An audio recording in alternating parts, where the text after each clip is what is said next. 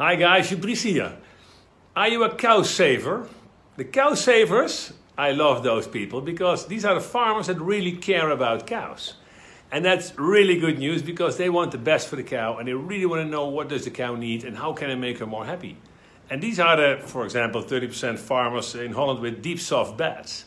And also the 15% with a stress-free calving line. They want to do the best for the cows. And guess what? In these farms we see the highest longevity with cow savers. So if you're a cow saver and you want to save more cows and you want to go for 2 more lactations, I really hope you're going to sign in for CowSignals training. Do our video training because that's a step-by-step plan to understand the cows even better.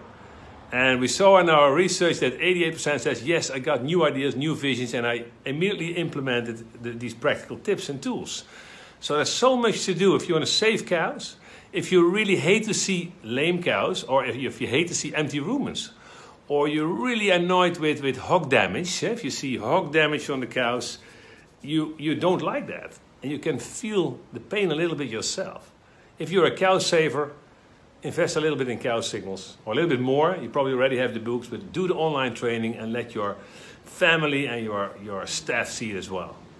CowSignals to have more cows saved. Let's save the cows, guys. I love you already. Thanks for watching.